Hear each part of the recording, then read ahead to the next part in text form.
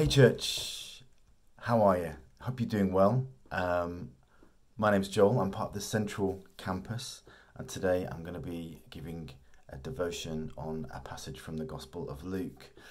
It's the Advent season, one of my favourite times of year, and I do try and read Luke in every Advent season, so this is really a treat for me. Let me remind you of the passage we're going to look at. It's from Luke chapter 2, and specifically verses 9 through 14. It goes as follows. An angel of the Lord appeared to them, and the glory of the Lord shone around them, and they were terrified. But the angel said to them, "Do not be afraid. I bring you good news that will cause great joy for all the people. Today in the town of David, a Saviour has been born to you. He is the Messiah, the Lord. This will be a sign to you. You will find a baby wrapped in cloths and lying in a manger." And suddenly a great company of the heavenly host appeared with the angel, praising God and saying, "Glory to God in the highest heaven, and on earth peace to those on whom his favour rests." Or in another translation would be peace and goodwill towards men. So that's Luke 2 verse 9 to 14. So, what about this passage? We heard in the last devotion about shepherds, a group which are literally on the edge of Judean society with a very unsociable occupation. They protect their flock 24 hours a day from the threat of wild animals, boar, wolves, lions. There's no 9 to 5 here. It's a dangerous existence as a shepherd back in ancient Israel. And these were the most common of men, generally considered unclean by society because of the work they did. You know, they were in daily contact with dirty, smelly animals, with manure, with flies, with blood. And, you know, they're really treated as outsiders. And what I love about this passage in Luke 2, is that God makes it clear again, as he's done before in the Bible, that human effort or the prestige of those the world looks to are nothing when he's not at the centre of events. And this is really in keeping with God's approach throughout history.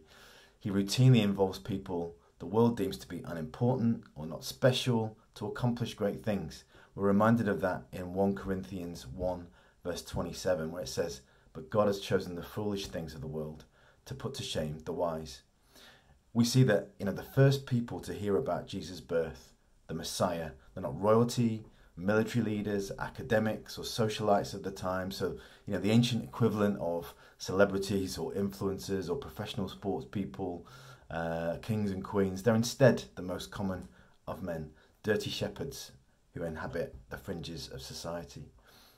And the passage goes on to tell us about how they were told about Jesus' birth, with an angel appearing to them, a throng of angels worshipping God.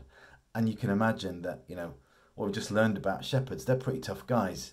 But the Bible makes a point of telling us that they were absolutely terrified, as we might all be when presented with a being which is not of this world, an angel, surrounded by the glory of God.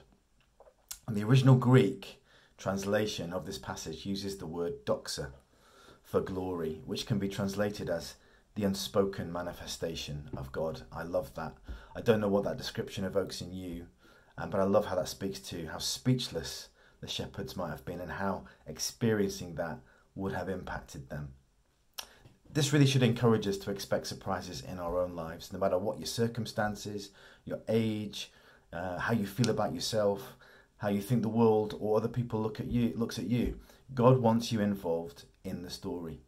Just as God wanted the shepherds involved right at the start of the greatest story ever told. He's got a plan and a purpose for me. He's got a plan and a purpose for you in the good news of Jesus Christ. I hope that encourages you. I hope you have a great week, a great Advent season, and do tune in to the next devotions to find out more about the Christmas story.